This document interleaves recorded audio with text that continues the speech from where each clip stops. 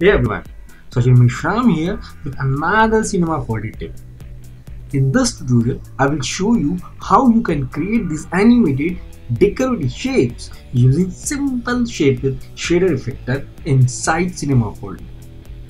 Before starting now, if you are new to my channel, please subscribe, like and hit the bell icon for more notifications. So let's turn to the project.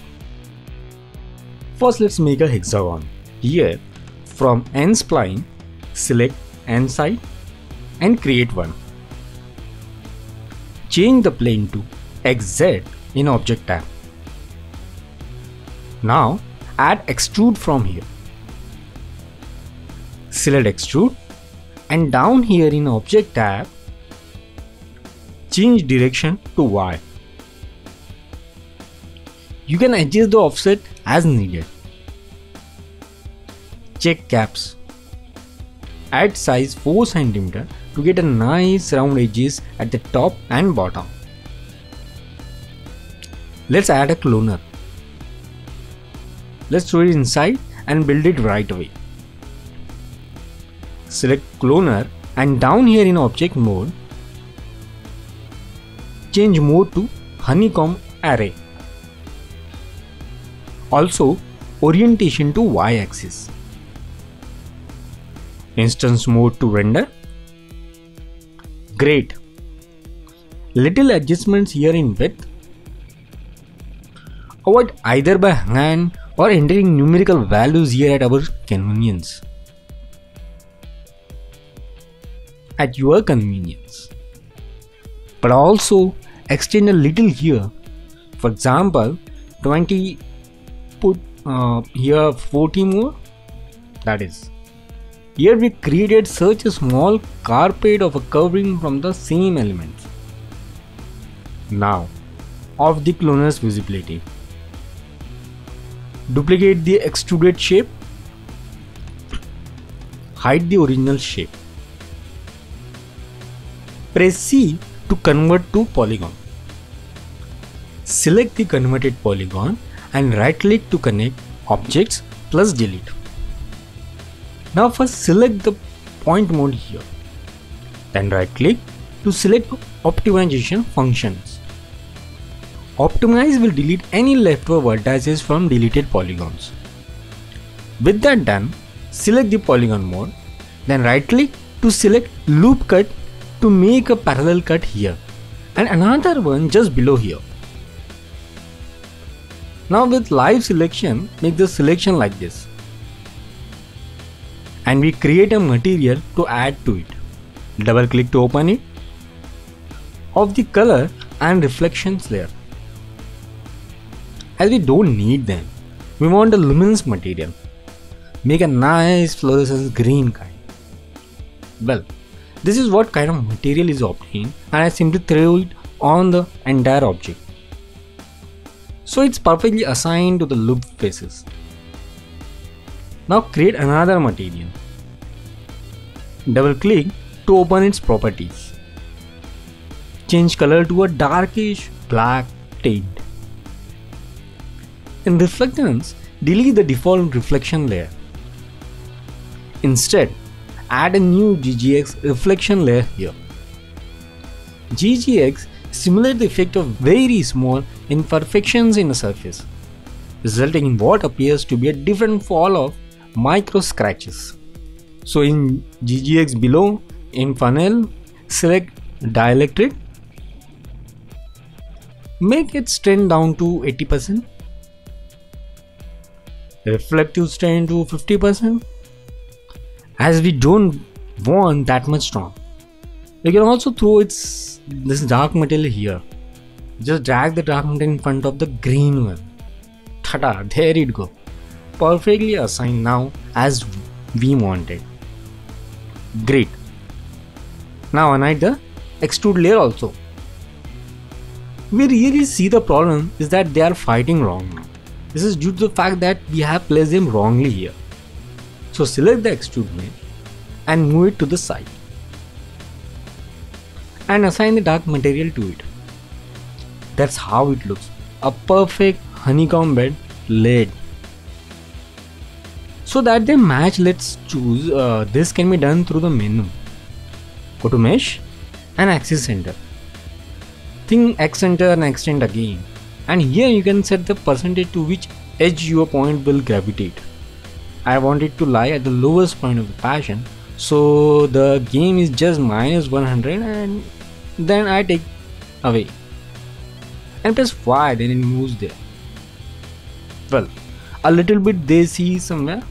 A couple of millimeters right now. We exactly snap off this mode exactly. And now go to Mograph. Here we select a shader effector.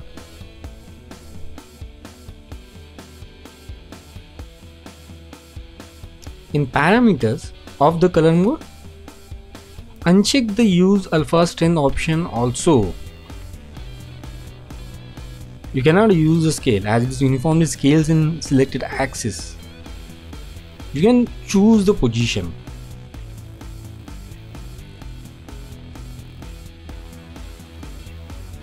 Also in shading, add a shader noise to create the random movement of position in Y direction. So go to settings of this noise. I put global scale 1500. Also the animation speed you can check. One gives us this.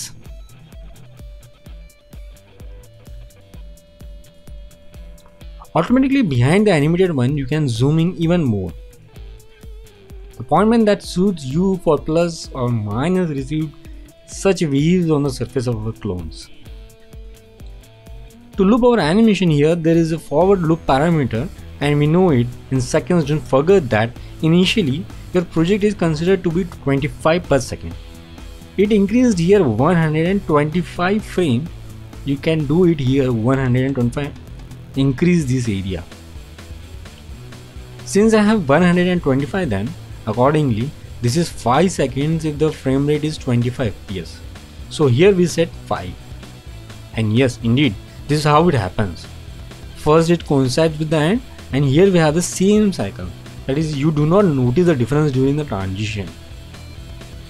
Well, more precisely, there is small pause. It's good just to play 126 or 125. But this is not so important now. The main thing is that we got a cycle. Now I want to create a camera that will fly over everything. Now let's create a camera and zero down all the angles of rotation and position values first, so that you can carefully set it all with your hands. So move it back a little, turn it around so that it looks tilted. Well, it's already good. Now create a null and make camera the child of the null, so that we can move and control the camera with the null. Then let's take this cloner, take an instance from it. So here we have 2 copies. Turn it on to move, that is to a position further moving 125 frames, and I need the camera to come to the same state, otherwise the Hexagon cameraman will not work for this. I will use the transfer function of the null to move the camera. First key it here and says that it should move, that is this 0 exactly moved exactly the center of the instance here, and key again. The other 2 parameters are not necessary at all. What are we checking? Let's select my camera, go back, press play. Here we have movements, and now at the end we should not feel the difference during the transition. Yes, really, you see everything went well. Just what I wanted to get. That is, the camera moves and it turns out that it starts the same point and exactly the same point comes at the end. Due to this, you have a loop movement. We can also go the curve editor to linear out the movement of the null to get the smooth loop. Well, then naturally here we need to bother little with the reflection, because such a glow will be realistic only if we use the illumination on the surface. More precisely, the global illumination are not really needed here, but we can on it by going here in render settings, add effects, global illumination. Also select physical from the top here in renderer to get more realistic. The physical render engine in Cinema 4D lets you render with ultimate realism.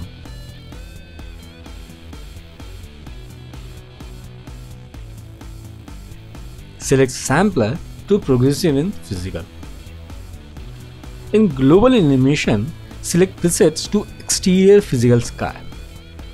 This will light up the scene naturally as we haven't added any lights.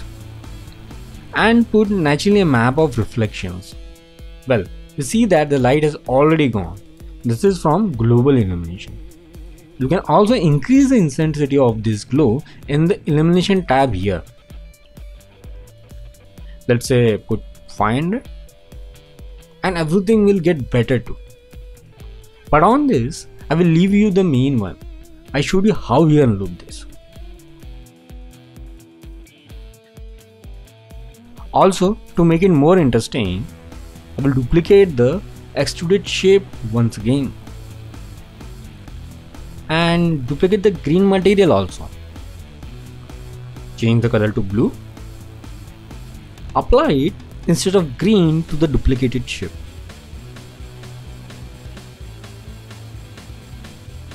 Move it as we did earlier to the side.